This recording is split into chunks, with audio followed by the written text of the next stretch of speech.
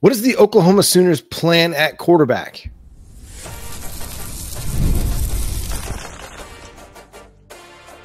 You are Locked On Sooners, your daily podcast on the Oklahoma Sooners. Part of the Locked On Podcast Network, your team every day. What's up, Sooner Nation? Welcome to Locked On Sooners, and thank you for making Locked On Sooners your first listen every single day. Shout out to all the everydayers out there. Today's episode is brought to you by Game Time. Download the Game Time app, create an account, and use code LOCKEDONCollege for $20 off your first purchase over at Game Time. He's Jay Smith. I'm John Williams. And before we get to today's topics, we just want to extend our thoughts and prayers to the Venables family after hearing that Julie's cancer has come back and had to have a surgery last week to remove a tumor. That's got to be weighing heavily on Brent, on his entire family. And so, yeah, it's just crazy. One, how terrible cancer is. It sucks. Got friends, coworkers of my own self that are going through some of that stuff right now. But man, just heart goes out to the Venables family right now. Yeah, definitely. I keep them in your thoughts and your prayers and everything. And Brent had mentioned on the coach's show last night that it had come back in May. So Julie's had a couple of surgeries, and I know that there was concerns last week because Brent missed the conference call, and it was because of a scheduled event that happened. And sure enough, it sounds like that's what it was. They were in New York for the surgery, and so she's been going back and forth. And man, I know that that's taxing in its own, on top of actually going through the procedures. And so coaching a team and things are falling apart. Unfortunately, your wife is super sick. I know it's weighing heavy on him. So definitely keep him and the kids in your thoughts and your prayers. It's hard to imagine having to coach a football game when the woman you love is struggling with this, and yet this is what Brent Venables is tasked to do. Also something he's really, really good at, as far as defensive scheming and building a culture and building a program with this in the backdrop, with this in the background. I think it says a lot about who he is as a person and who he is as a football coach. And now it's just about going and playing games. And Oklahoma's got 2 more games left this season. And this next one against the Alabama Crimson Tide, a team that is just on fire right now, not including what they did just this last week to Mercer, but the previous 2 weeks against LSU and Missouri were absolutely lighting up the scoreboard. And so we know it's going to take an offensive performance from the Oklahoma Sooners, unlike something we've seen for much of this year. Yeah. And so, Jay, it begs the question, what does Oklahoma do at quarterback this week? Yeah, so we've got the captains that were dropped today by the team. And when you look at the captains list, you see one person on there right there close to the middle with Danny Stutzman. It's Jackson Arnold. So the assumption there is that Jackson Arnold will be the starting quarterback in this game. Should he be the starting quarterback in this game, especially the way that Missouri ended and the way that Missouri went? You ask the question, is he the one that's going to throw the ball and get the ball out there? I'm assuming that's what it feels like in practice. But if that's the case, why not consider a 2-quarterback setup? Get Michael Hawkins out there for particular plays. The one thing that we saw that Alabama struggles with, honestly, is defending the run, especially a mobile quarterback. So being able to run on them as well as on LSU, as you look at these next 2 games, might be something to consider if you want to get out there and get a dub, is run the ball with your quarterback. I mean, that's what Vanderbilt did. They just kept the clock constantly going. I think the time of possession was like 42 to whatever the next number is, at least 60-12. They basically just kept the ball in their hands. So, John, when I look at that, that's probably a strategy that Brent Venables and them can employ. Is, Joe John Finley and Kevin Johns can find ways to keep the quarterbacks moving, scheme the rush, and scheme the blocking to where they can keep the pocket moving and just, like I said, constantly keep the ball going and keep the clock going. And you never know, may lead to a very respectable game. I think if you do that, that's your best path forward. Yeah. Run the ball as much as you possibly can with Jackson Arnold, with Xavier Robinson, with Taylor Tatum, with Javante Barnes. Just focus entirely on the run game. get downhill, run the ball. Don't worry about trying to drop back to pass. If you get into the game script in which you have to drop back to pass, so be it. But as long as the game is within 10 points, just keep force feeding the run game, because it's been the best part of your offense for much of the last month.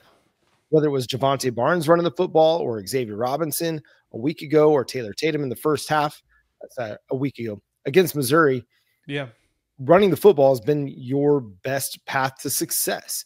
It gets you into much more manageable down and distances than what you've been able to get through the air. You've been more efficient, you've had more success. You've had a higher success rate running the football. So just continue to lean into that.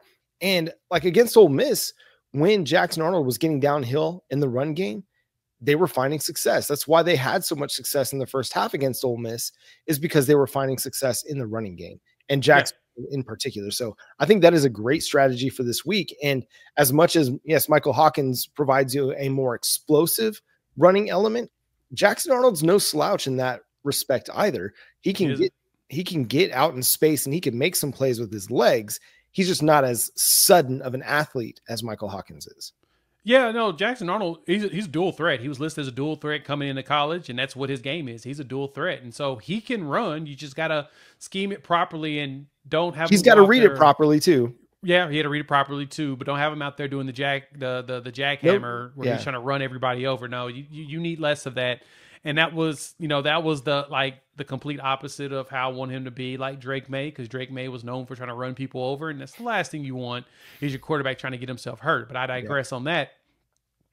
You're right. The run game is critical, and we saw that even against Missouri when you brought in Xavier Robinson, who at practice said that Brent Venables as well as DeMarco Murray approached him about his red shirt and asked him, do you still want a red shirt, or do you want to play the last couple games? And he molded over and decided, no, I want to be there for my team and play. So there's a good chance you'll have your big bruising running back in Xavier Robinson to go along with Taylor Tatum if he's healthy. And then I don't know about Javante Barnes or Gavin Sawchuk. We'll find out about them on Wednesday when the initial report comes out. I do anticipate it to be as long as a CVS receipt like it always is. So we'll see how many items there are actually on there and see if they add the peanut butter this week. But I hope that the whole goal is to find a way to get push and just run it nonstop. I think the main weak point some people have said has been the linebackers at Alabama, possibly a little bit of the secondary, but just run it down their throat, man, nonstop, and see if – I like smash mouth football like that. I like whenever you can go out there and impose your will and just push people around. That's what we need to get to. And I know Schmitty works them boys out. We need to get out there and show it on the field too.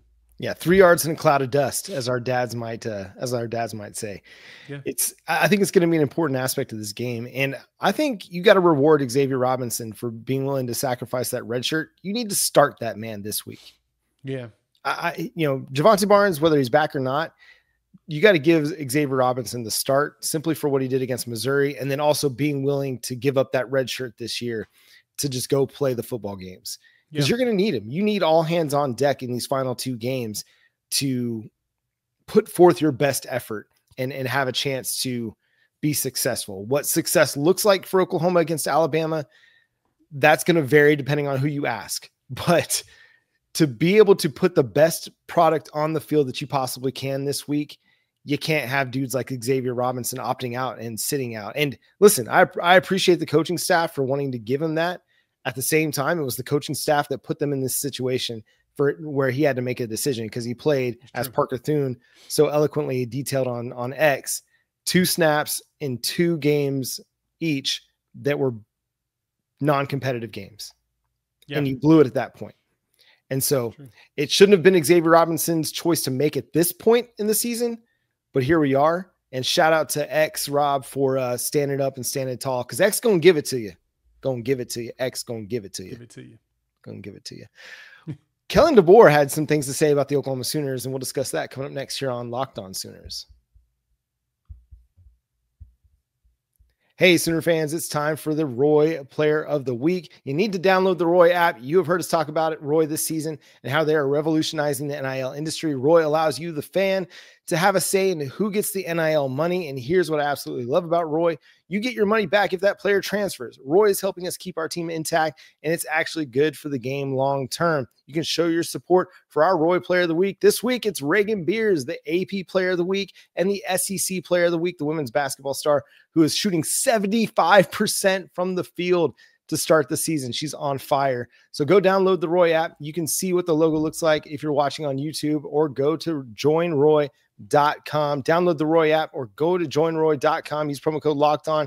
Every athlete from every team is there. No purchase necessary. Void where prohibited. Go to joinroy.com for full terms. Roy, support the players, change the game. And we got to talk about Game Time. They are hooking up the sports fan. I love checking it out when I especially want to go to a Thunder game. They've always got some of the best deals out there. They curate to make it easier to find the best price and on great seats.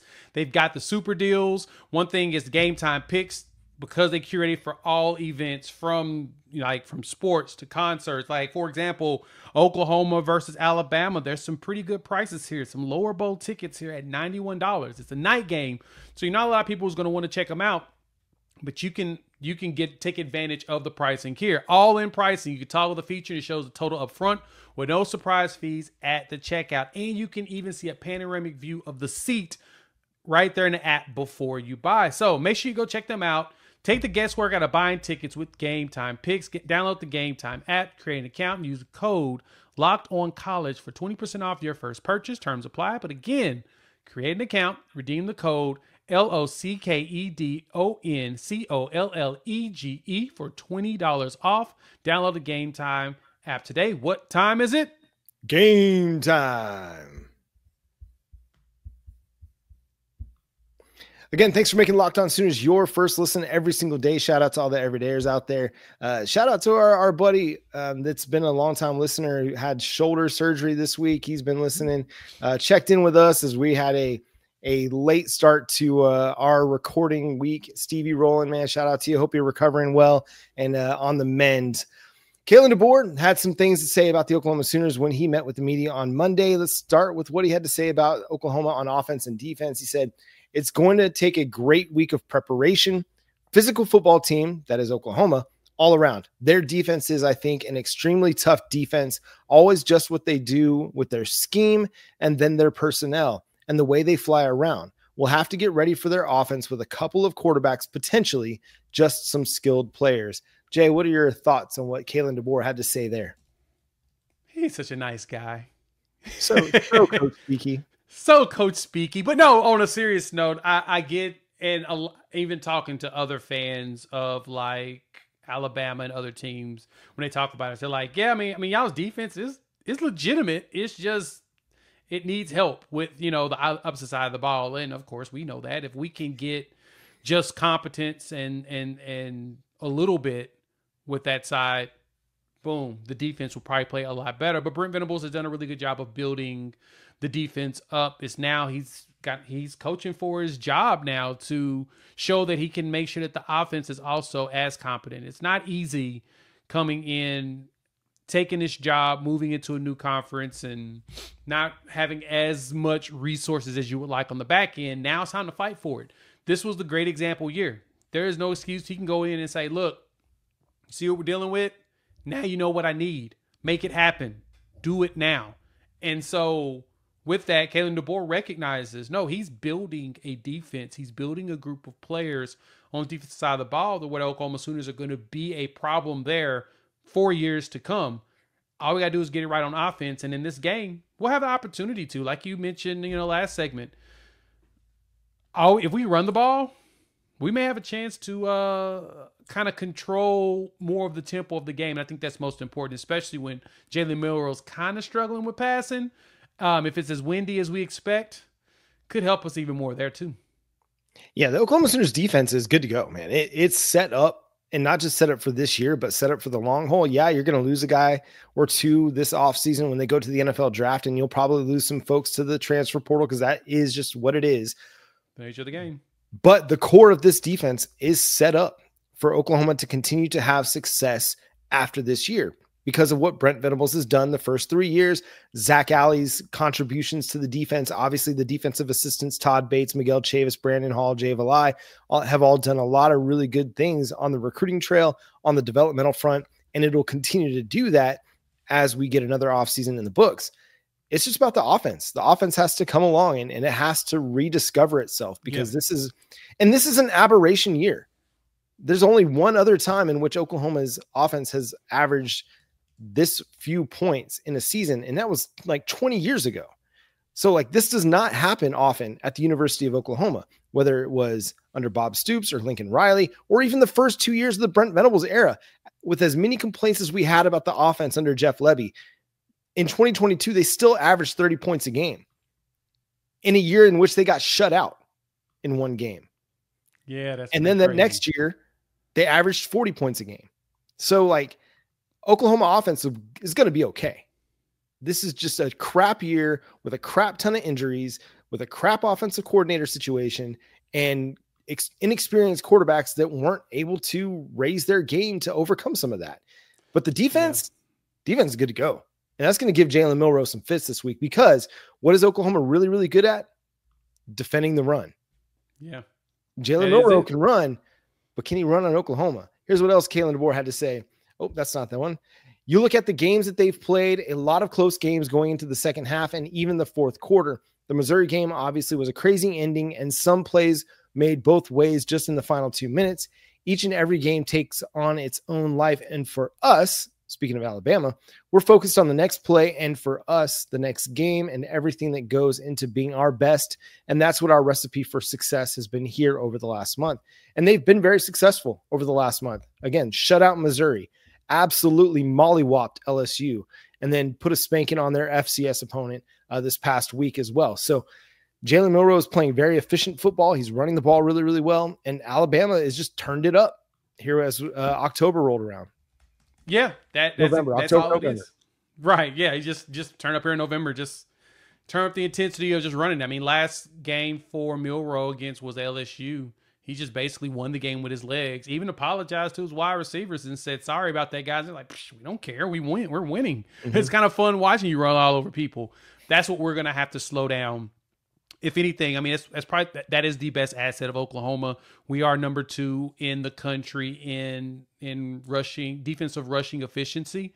So yeah, that's what we do well. Tops in the SEC. We don't let people just run all over us. You're going to probably get yards, but you're not going to be able to run all over us. And if we can do a really good job of slowing that down, yeah, we'll have a good opportunity. The biggest thing is going to be not only the pressure on Milroe, but also, finding those holes, right? Find those gaps. We probably should. I'm going to keep saying it over and over. We take a book out of what PK did down in Texas against us. We had Anthony Hill literally just find whatever the hole was and fill it immediately from the quarterback. That will be super helpful against a guy like Jalen Milroe. He's going to find the hole within the blocking, and he's going to try to make that run. Have somebody that spies specifically for that while also guarding the middle of the field where they can jump and knock something down. If you can find a way to make him force him to try to scramble and you fill that hole and you meet him right there in that spot, it's going to make life very painful for him, and that's probably the best thing that we could possibly do for ourselves. Yeah, it's going to be a lot on the interior defensive line to not let him get easy stuff up the middle, and then those edges playing contain the way that they can play contain. Ethan Downs and R. Mason Thomas have done a great job keeping everything funneled inside to the defensive tackles or making it stretch to where they have to go backwards to go forward. So I like Oklahoma's matchup in the box, in the front 7. It's going to be coming. Also, you're going to have to contain Ryan Williams and Jeremy Bernard. You got to contain those guys. They are explosive players that can make big plays, and Oklahoma has given up some explosives in the passing game, and that's going to be a key factor in this one. Keep everything in front of you. Make Jalen Milroe play in the intermediate area of the field. Make him run the ball, and you might have a chance to slow down this Alabama offense a little bit. We got our broadcast information for LSU, and it should probably come as no surprise to anybody. I love a deal as much as the next guy, but I'm not going to crawl through a bed of hot coals just to save a few bucks. It has to be easy. And that's why I was so ecstatic when I found out about Mint Mobile. My brother-in-law recommended it to me years ago, and then I got on board. There were no hoops, no BS. So when Mint Mobile says it's easy to get wireless for $15 a month with the purchase of a 3-month plan, I tried it on it, and I've been with them. My wife's been with them for years. My brother-in-law's family for years. My father and mother-in-law, they got on Mint Mobile in the last couple of years. It's really that easy to get wireless for $15 a month. The longest part is the process that takes to cancel your subscription with your old provider. To cancel your service with your old provider is the longest of the entire setup process.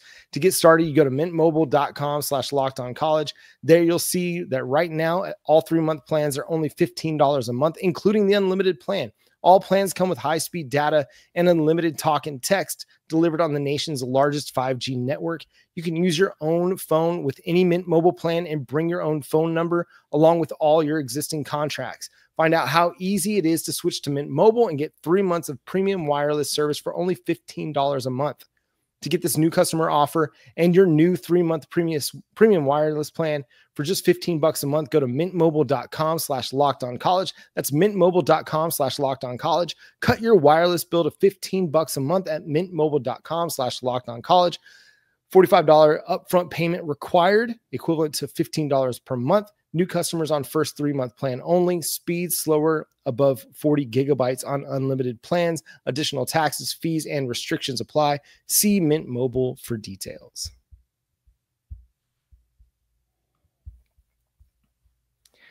Jay, the Oklahoma Sooners will play their 6th night game. Actually, they'll play their 5th night game this Saturday against Alabama. Then they'll play their 6th against LSU the following week, which really should come as no surprise to anybody because 1, the SEC loves to give LSU night games, and 2, with Oklahoma making their first trip down to the Bayou, you knew that it was going to be in prime time.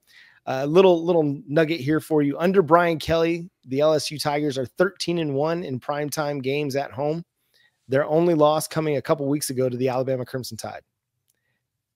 But 8 of those wins came against non-Power 4 programs. John, all we wanted to do was play Nebraska at night. But now we get to play everybody else at night. Literally, we play everybody at night now. Like, literally, everyone. Heck, we had a non-conference home and home against Nebraska, and guess what? We still didn't play them at night. Mm-hmm. So now that we're in the SEC, hopefully we have placed Nebraska on our non-con schedule again, and there is a very good chance that the SEC says, you know what? We're going to give you what you wanted. Yeah. But it's kind of crazy if you think about it. We'll finish the season with 6 night games with 2 games at 11 o'clock, and technically one of those was only at 11 o'clock because we had to move the game because of the weather. Mm-hmm. So it's even more bananas that we kind of looked at the big noon and like, no, we're not doing that no more. Yeah. We're doing midday, late afternoon, or night. And that's it. And I'm going to be honest, I have an appreciation for it, while at the same time, the drive home at night after a game, it's not as good as I would have anticipated. That midday schedule does feel pretty great. But watching it on television at night, watching Oklahoma Sooners at night, especially at Gaylord Memorial under the lights, is always a fantastic experience. So it's going to be fun this weekend with Bama. It's going to be even better down there at Death Valley, seeing how crazy it gets there. Yeah, it's going to be an absolute scene, and the fans are going to be jacked for that matchup. It's fun just to consider that Oklahoma is going to get more of these prime time. I bet it kind of regresses to the mean a little bit next year, where maybe they don't play 6 night games, but because Oklahoma's just 2-2 in them. So I'm not necessarily like loving that Oklahoma's going to be playing 2 more night games, 1 at home, 1 on the road, but it's a fun atmosphere at least. And it's going to be a fun environment. And for college football in general, it's just fun. Now, hopefully Oklahoma fans show up for this one because, listen, this season has not gone how anybody expected, but Alabama's coming to town. Yeah. Alabama's coming. You got to come. You got to be a part of the atmosphere, got to be a part of the environment. You got to come and make life difficult on Jalen Milroe and the Alabama Crimson Tide. It's just one of those, we don't know the next time Alabama is going to be coming to Norman. Yeah, that's true. We don't know what the schedule future holds for Oklahoma in the SEC. So this is your opportunity to see the Crimson Tide, those numbers on the side of the helmet rolling into your town. For the first time since what's 03? Yeah. Yeah, it's been 21 years since the last time Alabama stepped in the state of Oklahoma to play a game. So, yeah, you're 100% right. You got to take advantage of it. And the good thing is, I mean, next year, I don't know about it hitting the mean because we got the same schedule of people next year. There's a really good chance that everybody on our schedule is still good. So they're probably going to have to force us to play all those games at night.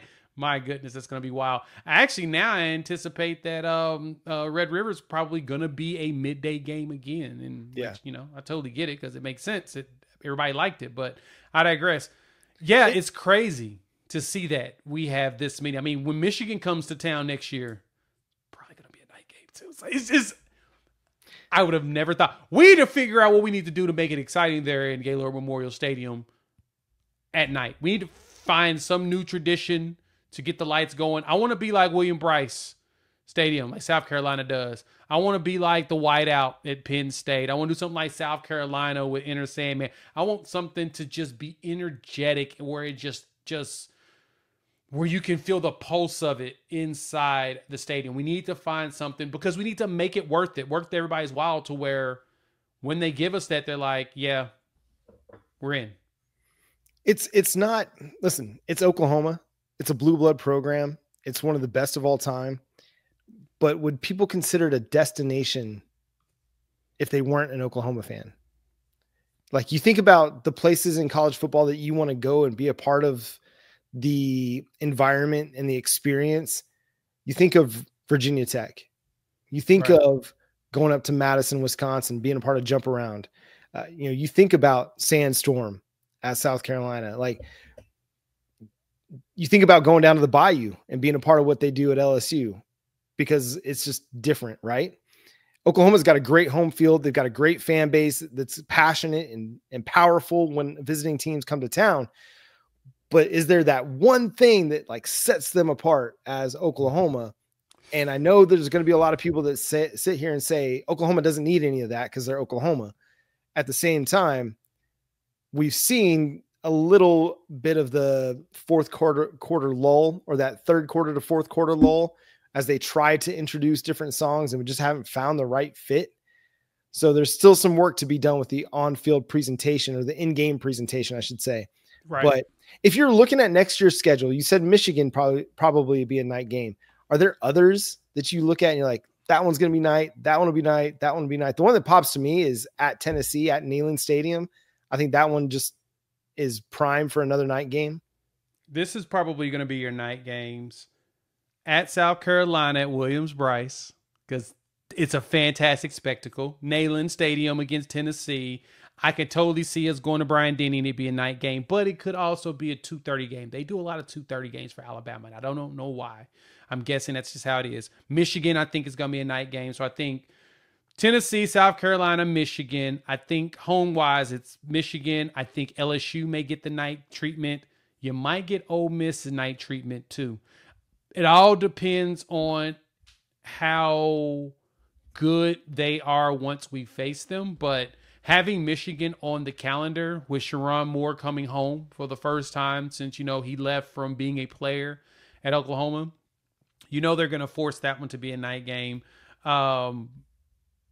Yeah, looking at that one, I'm thinking that's Oklahoma's probably played Missouri a lot at night.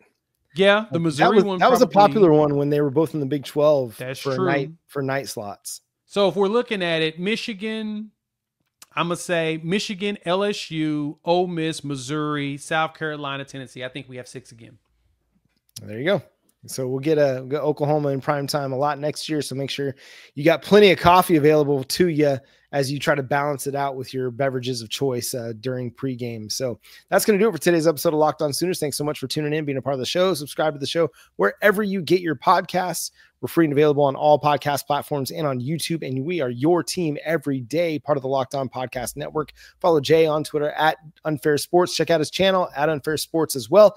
Follow me at John9Williams. You can read my work covering the Sooners over at SoonersWire.com. The show is at Locked On Sooners on Facebook, Instagram, TikTok, Twitter, what have you. We are there. And again, thank you for making Locked On Sooners your first listen every single day. We're going to have our crossover with the folks from Locked On Bama coming up this week as well to get you ready for OU and Bama. It's going to be a fun one where we get to discuss the ins and outs of both teams and what's trending for the Crimson Tide as well as the Oklahoma Sooners. But until next time, he's Jay Smith. I'm John Williams. We'll talk to you then. Boomer. Sooner.